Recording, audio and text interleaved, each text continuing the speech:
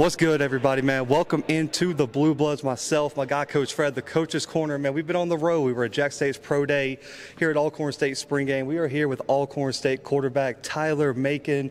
Tyler, man, the first question is, how'd you feel out there today at the spring game? Out there, I feel good.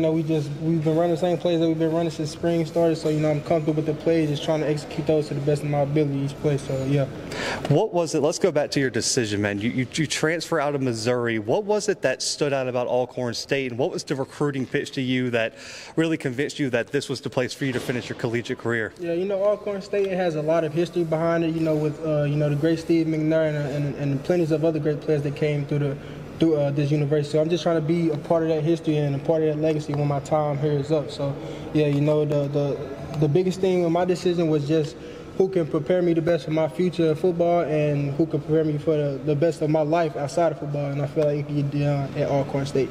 That being said, and, being here since January, what's the transition been like coming from a huge university to, like you said earlier when you're talking to your parents, it's not that big. So what's your transition been like for you?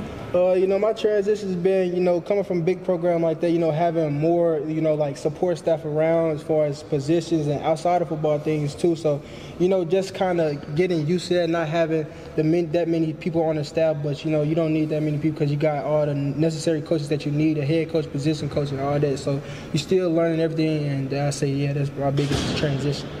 Coming from St. Louis, which is home city, not just campus, but this is also the city. Right. What has it been like outside of football for you? I think the social part of it. Outside of football, I'm definitely loving Alcorn State. It's a how can I put this? Unique. Yeah, it's a very unique environment. I just fell in love with it. From the time I've been here. So I'm just taking it day by day, one day at a time. Just finding the small things to find in love with at this place. When you look at your game, so for some people who haven't watched your film, what is some of your strengths, but also what is your goal this year to improve on as you go into another year of college football? Some of my strengths, I'm a do-it-there guy, so I can run very well and I can throw the ball very well. I say my things I can work on, I say my pocket presence, just for me being out of football for so long that I have been, just getting back to staying in the pocket, moving in the pocket and not getting out the pocket so fast, because, from the spring I've been watching film or whatever, it is times that where I get out the pocket too fast and I'm just trying to, better myself on that before the season comes around. When you look at your surrounding cast, you have an all-SWAC running back in Jarvion Howard. You have weapons on the outside.